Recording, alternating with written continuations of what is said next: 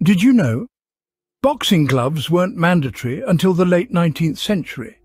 Indeed, the sport of boxing has a rich and storied history that spans several countries and cultures. It's been traced back to ancient civilizations and has evolved considerably over time. Yet it wasn't until the late 1800s that the use of boxing gloves became a requirement in the sport. Before this period, boxers often wore leather straps or nothing at all on their hands during fights.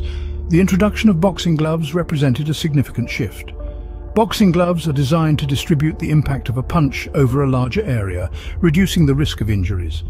It's a crucial piece of safety equipment that has undoubtedly saved countless athletes from serious harm.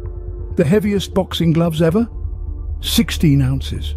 Just think about that weight. It's like carrying around a pound of flour in each hand. But in the world of boxing, these gloves do more than weigh down the hands of the fighters.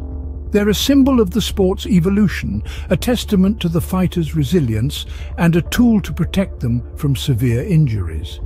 And the heaviest boxing gloves ever used in a professional match? Those weigh a whopping 16 ounces. That's the equivalent of a pound on each hand, which can certainly pack quite a punch, wouldn't you say?